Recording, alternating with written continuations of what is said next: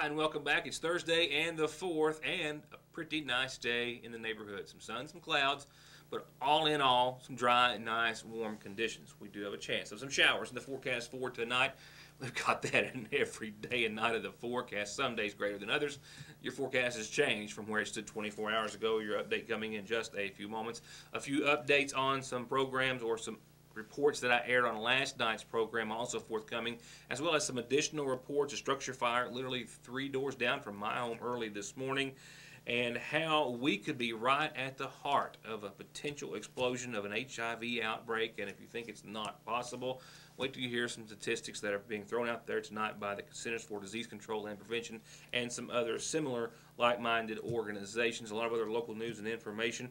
And in fact, I've already got much of tomorrow night's program lined out. Indictments handed down this afternoon late by a McGoffin County grand jury. I'll have those prepared to air on tomorrow's program, as well as a couple of other stories that we already have in the mix. So beginning tonight's program, it's 14 years. That's the sentence handed down today. The owner of 2 out-of-state pain clinics, where hundreds of thousands of prescription pills were unlawfully distributed to thousands of Kentuckians, many of which lived and who live here in the viewing area, was sentenced to 14 years in prison today by U.S. District Judge Emul DePar.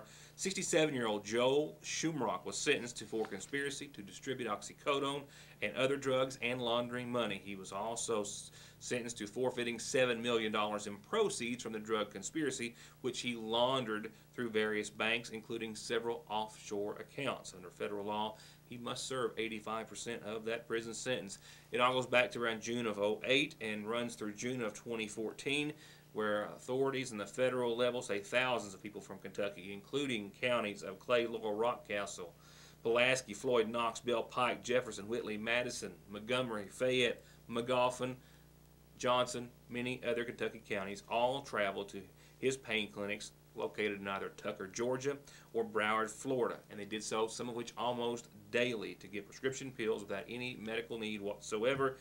The doctor admitted in court, former doctor, if you will, admitted that his clinics cater to out-of-state patients and that those individuals receive little and most often no physical examinations or other medical treatment before obtaining the drugs. He also admitted that he was aware that many of those Kentucky patients were coming home and then, of course, distributing those drugs on the street.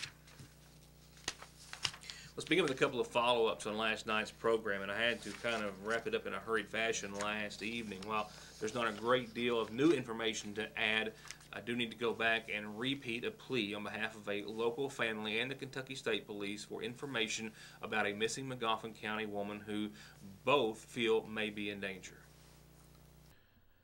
Authorities are in the process, among other parts of the investigation, attempting to get and or serve search warrants for electronic communications and things of that nature, and they're exhausting all other avenues as well, trying to turn up any evidence that they can in regards to the missing case of 40-year-old Tabitha Ann Dotson, a resident of Flat Fork. Her home sits just across, I believe, from the old Wheeler Grocery, I am told.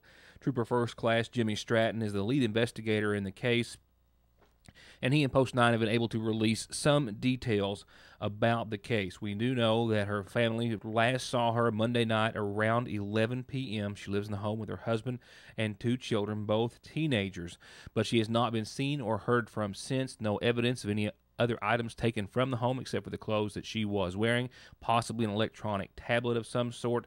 Other than that, they have no leads. The McGoffin County Rescue Squad spent much of yesterday combing over parts of that portion of McGoffin County as an all-out effort to make sure that no stone went unturned. However, no evidence was uncovered. She was last seen and known to be wearing a black Harley-Davidson t-shirt with flames, black leather biker boots, if you will, torn jeans, and may be in this area or very well may be somewhere else. They are fearful for her safety at this time, and they are hoping that someone maybe after 11 o'clock Monday or at another time may have seen her or someone she may have been with or anything of that nature at a gas station, in traffic, or anywhere else. Some sort of lead that they hope will be able to give them some sort of direction in the case. If you have any information that you think may be helpful, you can remain anonymous, and you can forward that information to the Kentucky State Police at Post 9 in Pikeville by calling 433-7711. Also, a member of Dotson's family can be reached as well at 349-6037 here locally. We also have another photograph that the family has supplied in hopes that it may jar some sort of memory or recollection of seeing someone who matches her description.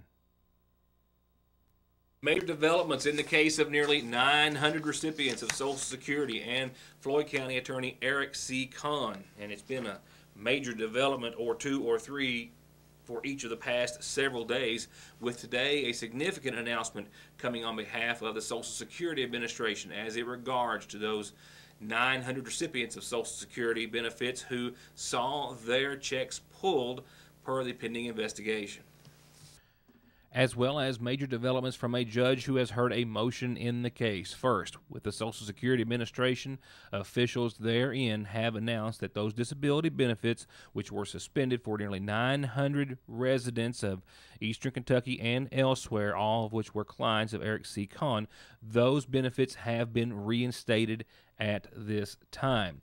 The Social Security Administration had until 5 o'clock today to respond to a motion filed on behalf of hundreds of those recipients, and that federal judge has since ordered that those benefits be reinstated. There was also portions in a Floyd County hearing in which former employees testified to the mass destruction of evidence in the case on behalf of Kahn, that starting soon after he learned he was under investigation, going up through maybe even the present day, burning records of mass quantities, destroying computers, and then taking out significant amounts of cash, thousands of dollars, from a personal safe in his office each week. Also in court, there had been a temporary restraining order filed asking that Kahn not be allowed to move or transfer any assets or destroy any further evidence. Alleging that he had already possibly done so, a judge has frozen all of his assets as of today. Now, that hearing earlier today in the Social Security benefit case was one in which Kahn was not absent. However, the next hearing, set for, I believe, this coming Monday morning, is one in which the judge has ordered Kahn to be present during. And all this happens as it is still being reported that there is at least a possibility of 3 people taking their own lives as a result to the loss of their Social Security benefits as it relates to the Eric C. Kahn case. We'll be right back with more headlines after this. To get high-speed internet on their state-of-the-art fiber optic network for all of your home and business solutions, or to watch TV without a contract on over 200 digital channels with superb quality, or stay connected with family and friends with 24/7 telephone service you can always depend on, contact Foothills Broadband today. Or just click on their link to the right to find out how they're working to provide the latest in communications at affordable prices with exceptional service at Foothills Broadband. A structure fire in Sagersville very early this morning. In fact, only 3 doors down from my residence. Completely destroyed a local home. No one was injured, and the cause is still under investigation.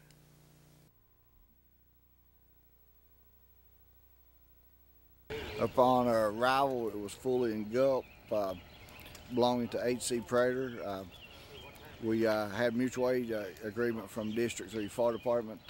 They brought a tanker. We actually for manpower, but we got a tanker. It's, as you can see, it's a total loss. Cause and origin hadn't been determined yet. We tried to determine that by the insurance company to see the cause and origin of it.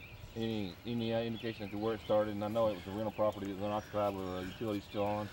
Yes, utilities were still on. The location of the fire is in the on my left side, the far part of the house, back in the back corner, is the initiated point of the origin. And that's pretty evident from this video. You can see the portion where the floor is gone. That's where the fire was the hottest and the longest, and that's where it's believed to have started. However, completely unknown as to how at this time.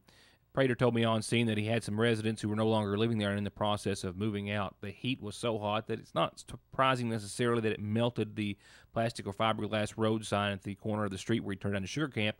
But the fact that it melted the siding on the home across the way is a little more impressive as to just how hot the fire was.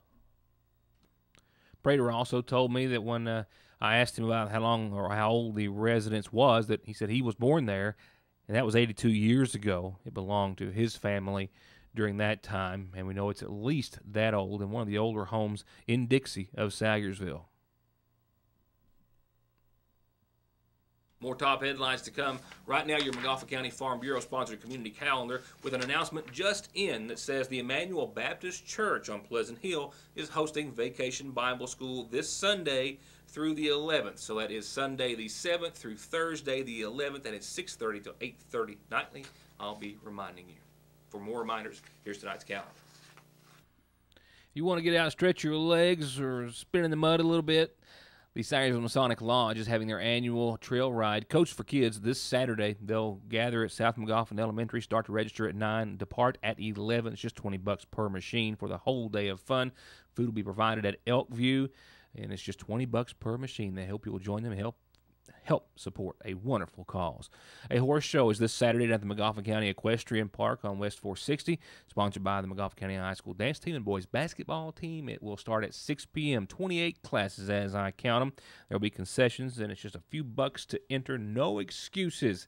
They're going to have a wonderful time, so join them. Call Andrea Preston, the dance coach, if you have any questions, 496-5557. A quick reminder, they're picking and a grinning this Saturday at Kearney Free Will Baptist Church, and everyone, as always, is invited. So says Pastor Butch Whitaker and everyone at Kearney Free Will Baptist. A few announcements also coming in tonight on this Thursday. Revival at the Pine Grove Holiness Church. It starts this Sunday at 11, and then nightly thereafter at 7 p.m. with Harm Gent delivering the word. They hope you'll join them for revival at Pine Grove Holiness Church.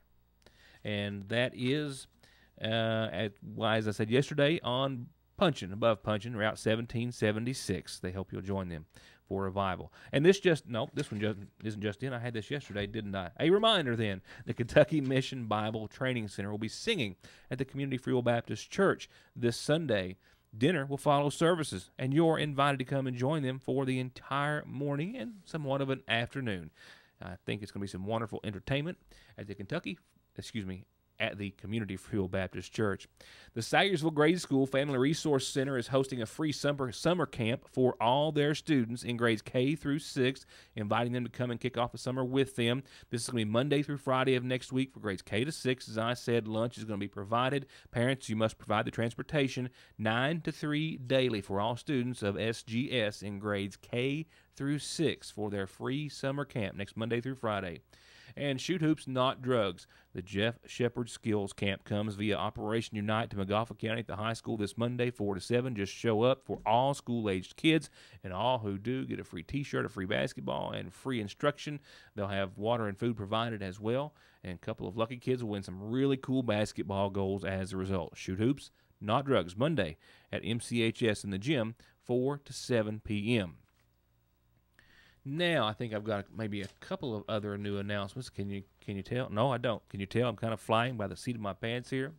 Which brings me to a point, if you've got a calendar announcement, birthday, anniversary, or otherwise, this is how you send it to us. And remember, you can always catch Your News Today if you want to see it again or see what you missed on yournewstoday.com. And in local funeral service announcements, we've just received word of the passing of Emma Williams. Emma Leela Rigsby Williams, 97, of Little Fork Road, who passed away on today's date. Preceded in death by her husband, Manfred. She survived by sons Floyd, Roger, Ronald, and Terry, daughters Patricia Sherritt, Cynthia Sue Fairchild, Beverly Gamble, and Mary Romack. Services have been set for this Saturday morning at 11 at the McGoffin County Funeral Home. Visitation will begin tomorrow evening after 6 and then continue up until services Saturday morning in her honor.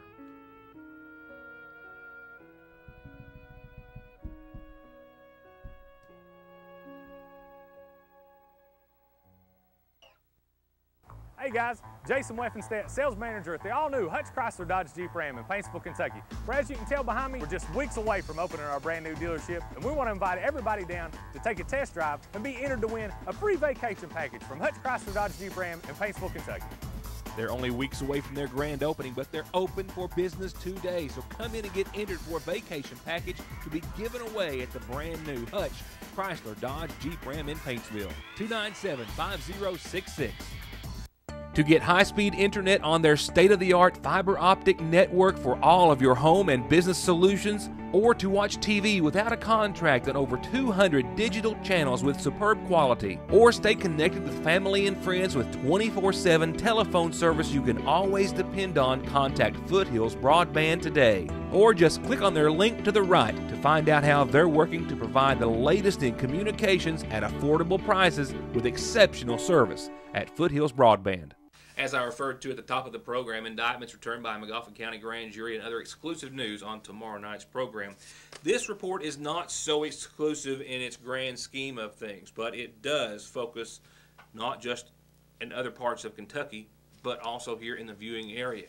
And in fact, we could be very near or at the epicenter of the entire problem if you take a close look at numbers. Drugs.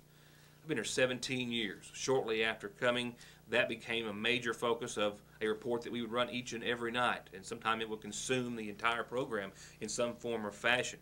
Still, prescription pills is the main concern, but as of late, an explosion, pardon the pun, if you will, of methamphetamine labs. Johnson County has seen high numbers for years now. Magoffin County just now really getting into a lot of activity on a consistent basis. Heroin also making its way into and through the viewing area.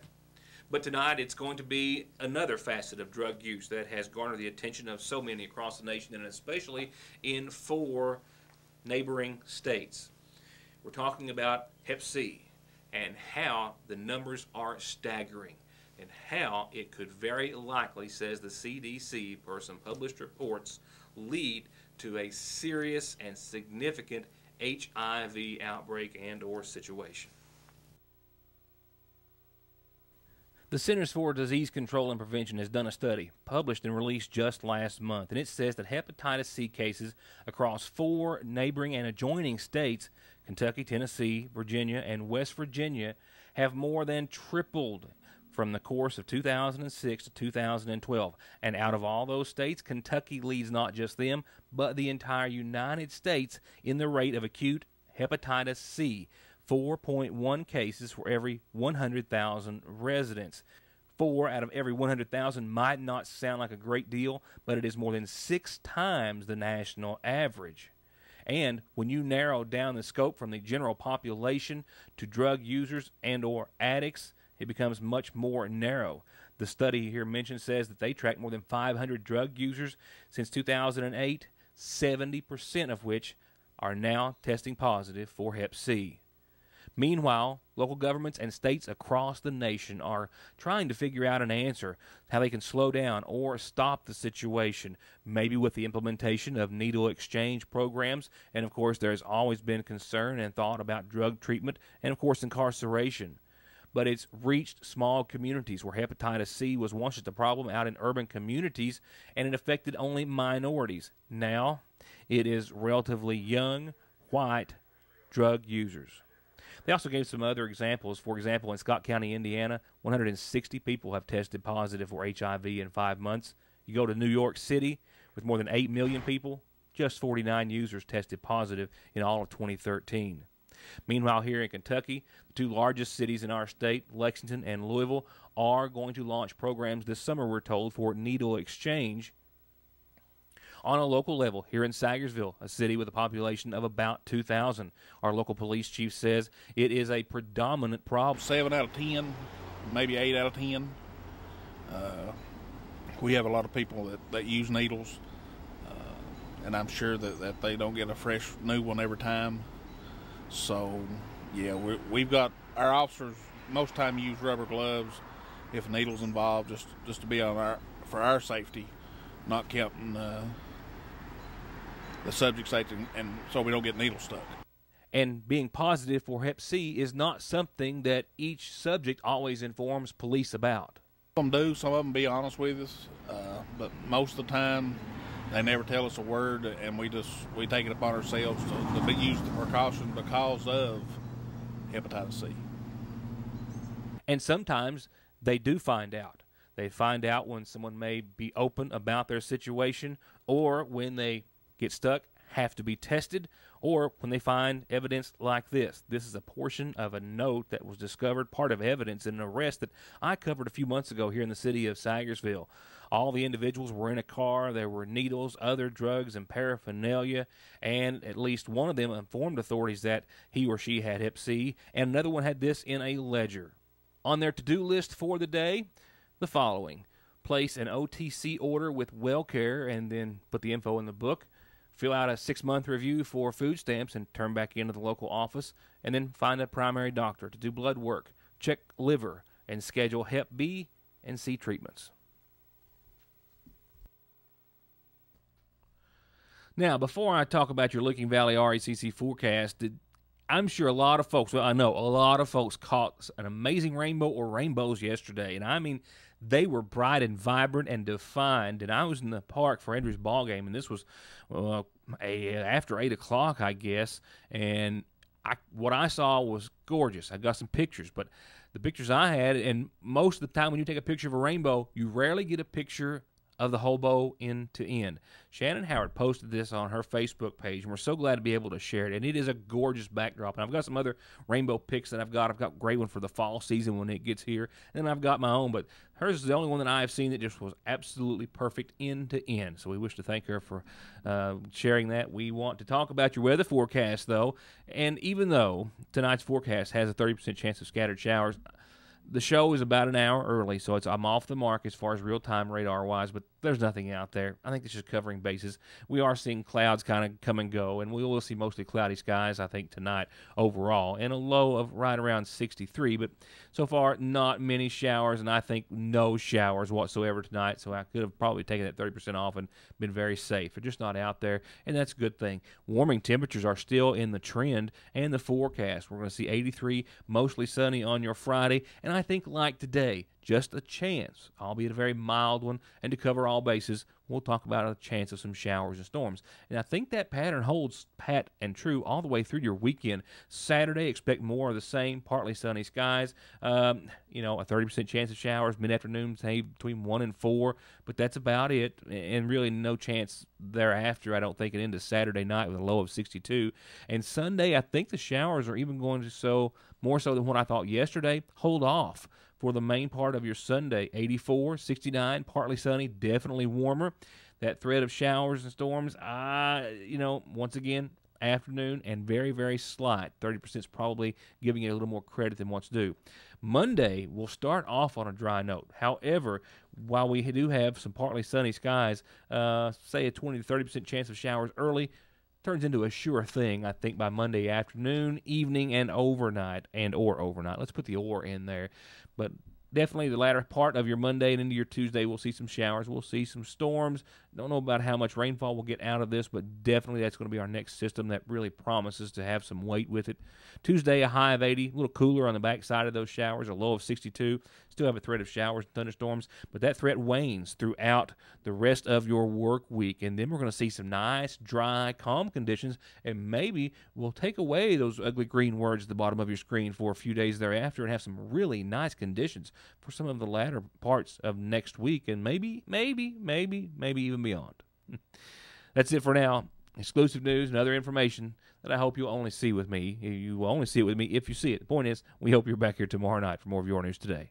And if you see any pictures like this of any kind, be sure and share them with us. Isn't that gorgeous? Good night.